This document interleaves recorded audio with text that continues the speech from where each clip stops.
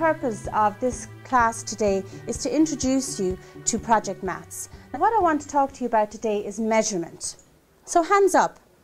Give me two different ways of, say, measuring the distance between here and your home. David? Meters.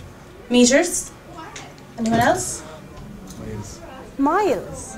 Well, today's class was a huge introduction for the children to Project Maths. So I started off the lesson today by introducing them to Project Maths and what we were going to do today, which was Radian Measure. I'm going to introduce you now to a new unit of measurement for angles. So we're going to forget about the degrees for just a moment, and now I'm going to introduce you to something that's called a radian. And what we're going to do today, first of all, is hand you out a piece of string. So David, would you like to do that for me? Give each couple one string. Okay, so I'd like you to use the brown string that you were handed. And the first thing I want you to do is to get your compass and measure a radius with your compass. From the centre to the outside, draw a line in, that's your radius. Using that string, you now put that string... We used a piece of string sort of to use radian. So you take the radius and you get a piece of string the same length. You bring that along the circumference. And then you find the point at the end of it. Join the middle point of the circle to that edge, and that angle then in the middle is the radian. What do you understand by the phrase, an angle of size 1 radian? Vicky, what would you say is a radian? An angle of 1 radian, how would you explain it? The arc on the circumference is the same as the radius, and the angle at the centre is the radian. The angle at the centre is the radian. And so we did learn a lot more by ourselves through her just giving us a sum and then trying to figure it out ourselves. And it was actually a little bit better than usual, like, you know, because she didn't spend ages trying to teach it and then we didn't understand it and she'd have to go over it again. We just got it straight away because we figured it out ourselves.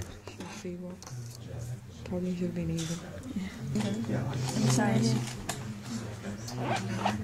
I don't get the questions. We have to make a connection between the amount of radians in a full circle and the circumference. So, well, there's connection 3 radians in a semicircle. So. Oh yeah.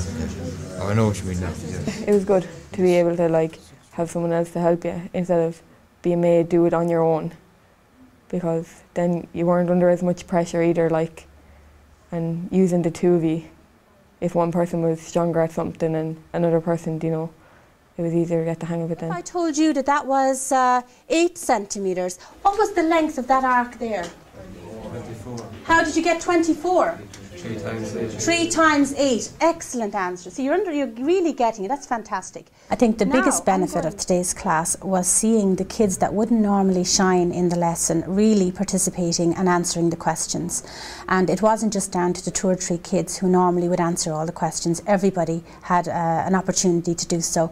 And the confidence that they got as a result of that had huge benefits to their learning of the concept involved. And they came up with the answers themselves, and that was amazing for them, and they were so proud of themselves for doing it, and they're probably less likely to forget it in the future as well, because they came up with it and it was something that will be innately understood by them.